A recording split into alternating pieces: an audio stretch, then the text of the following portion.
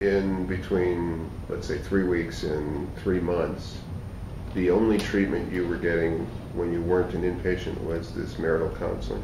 Marital counseling, and then I didn't until I got my psychological, neurological evaluation. That's when they came up with the cognitive rehab plan. When was the neuropsych done? It was done in. Did it in February, and I got my results at the beginning of April. It's a long time to wait for. It is. Yeah.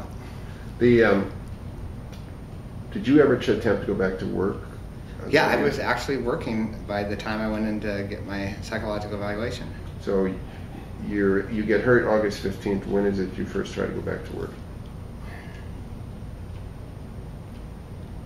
Oh, geez. Into October? Because I was working at the camp. I was working, and so by the November 1st, you're 6 weeks out. You're back to work. I'm back to work, and how does that work? How does that work out?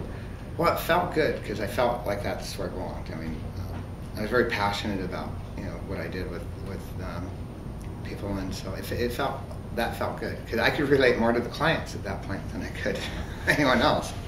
Tell me more about the job you had. Well, like I said, I did behavior supports. We worked with some of the most behavioral folks in Washington.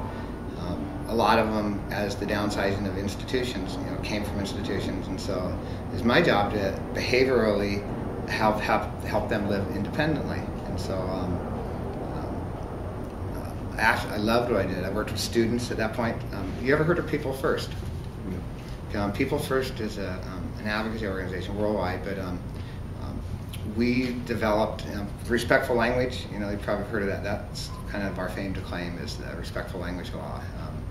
But we teach people that they're equal participants in the community. And at that point, I was working with high school students that it was thought that they would never amount to anything. And I remember Sean, he was someone I was supporting. One of the reasons I went back, he was in law school. And that was unheard of for somebody with a severe developmental disability. And he's actually our state's assistant attorney general right now. And so I've kept up with that, but my perspective changed.